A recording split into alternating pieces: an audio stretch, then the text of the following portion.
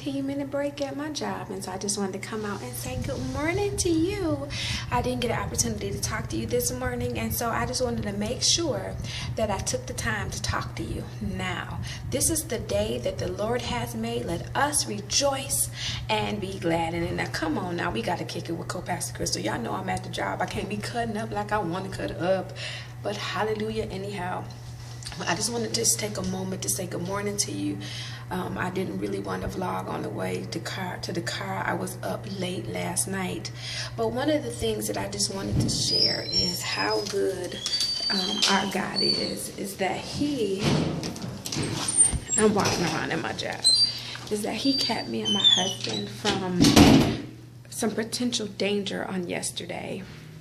We went to a restaurant and we stopped at the drive-thru, and there were 2 cars in front of us and there were 2 cars behind us, and the 2 cars in front of us sped off and they didn't get their food, and I thought something was wrong, you know, like what's up with that? We get to the window. The lady who was ringing us up, she was very upset. She was really mad, and the manager came. Well, we paid for our food. We went to the second window, and all of a sudden I heard this guy on the right of me, I'm in the passenger seat, cussing her out. I mean, he was calling her everything.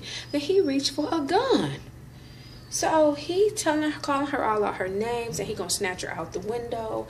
And then the manager came. He was the one handing us our food. I was like, look, you need to go back there and you need to get her off the window now. So, I mean, she had an altercation with multiple people. I don't know what was going on with her, but all I know is these people was ready to shoot and kill the woman. So we stopped what we were doing right there in the drive-thru. We prayed with the manager. We prayed for her.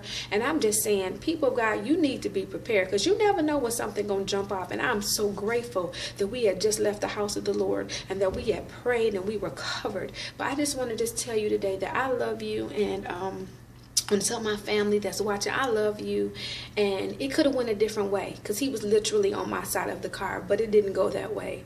And my heart just goes out to the young lady who's at the drive-thru. So we don't know her name, but I'm just asking you all to lift up a prayer for her, because she probably needs it. And you know, and lift up a prayer for the manager. And we just feel like it didn't have to go that way.